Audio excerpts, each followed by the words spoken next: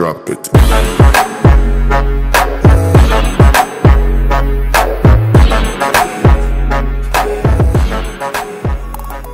Hello guys, this is a tutorial for the raise effect which I have used in my recent video.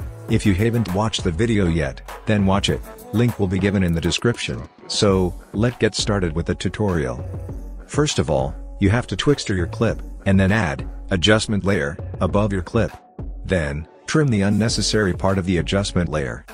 Now go to Effects and Presets, and search for CC Light Raise. Drag and drop it to your adjustment layer. You can increase or decrease the intensity. Now add a keyframe of center. Drag the point to the start of the scope.